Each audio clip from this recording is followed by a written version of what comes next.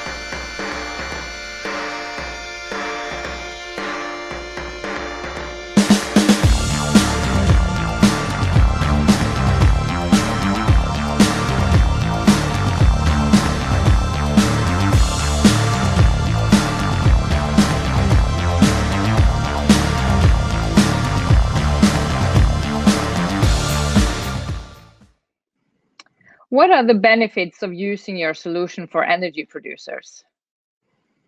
So what we have developed here is a digital twin, which is also dynamic when it comes to the ability to operate assets over time remotely and increased automation on the asset itself. And this is high on the agenda for all of the energy majors at the moment. It's an opportunity, of course, also to incorporate different type of applications and solutions so that we are somewhat getting the expert functions to work jointly on one platform and one surface across the various functions within an energy company. So meaning, and Shell has stated this very clearly, that this is going to be their working surface of the future. And then they see it both when it comes to the asset itself, but also the opportunity to get all of the supporting functions and export functions to work on the same type of solution. So a digital twin is basically a true replica on what's going on board the platform. including also the processes that's ongoing. And you get the easy access to all of the data points, meaning an opportunity to develop applications and further functionality on top of the twin. And how do you then see digitalization contributing to the evolution of responsibilities for oil and gas professionals like production engineers? I would say it's multiple. So it's both when it comes to the carbon footprint, when it comes to risk, when it comes to safety in operations, when it comes to energy management, which is also high on the agenda. But it's also the basics like being able to work across multiple functions on the twin. Which is of importance. And then it's, of course, for decades, there's been multiple manual processes ongoing, both on the asset itself, but also onshore when it comes to monitoring and looking into decision points, etc., benchmarking the different assets of equal type towards each other. So all of these functionalities is somewhat enabled through the data stream of the digital twin. And from oil and gas, if we now look at digitalization and the energy transition, what is the connection between digitalization and sustainability? And how do you see yourself working to enable the energy transition? It's a very good question. I must definitely say that I see digital as a key enabler also when it comes to energy transition, both for the existing assets when it comes to reducing carbon footprint, but also when it comes to connecting green energy sources towards existing assets. And then again, it's also vital and important when we are moving towards electrification, where we also need to accommodate on the grids the ability to actually take in new energy sources. So we have also developed a digital twin that we will launch to market during this half year, which is Cognitwin Grid, which is focusing on balancing and flexibility within grids.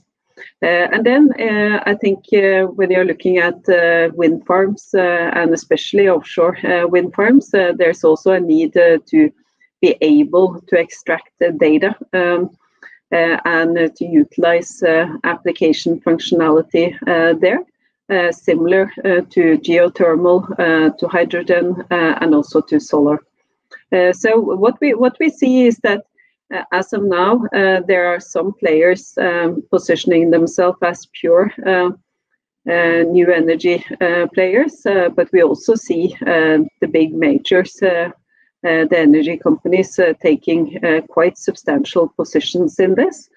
So it's interesting to see how this landscape is going to look like in 1 to 2 years. But I am believe when it comes to the big majors like Shell, etc., they just recently announced their new strategy, which is very clear around this direction.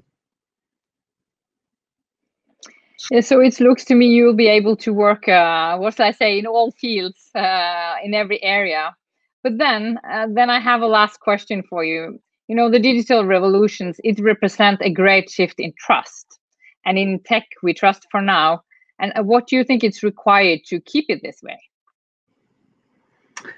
When you're talking about trust, it's natural to bring forward cybersecurity. It's critical to have good structures in place, and not only from solution standpoint, but also within the development organization. So cybersecurity is of essence, I think, into this, and we take that very seriously.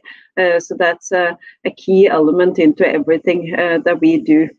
And then you have a wide variety when it comes to how you're going to operate and how you're going to secure both people and assets into this, which I think is also taken well into consideration. And just to follow up on your last point, I would say that if you look at the technology, it's often generic solutions that could go across multiple different industries or segments within industries, and that's been our focus from the beginning, to really ensure that we have generic technology to build upon, so that the digital twin can be applied easy towards both the new energy sources, the existing majors on oil and gas, but also onto grids. So you can have one holistic solution across all of them. Well, thank you very much, Hege Skryseth, for sharing your insight and your thoughts with us. It's been a really great pleasure. And thank you to all the listeners of ONS Energy Talks. Thank you, Anna.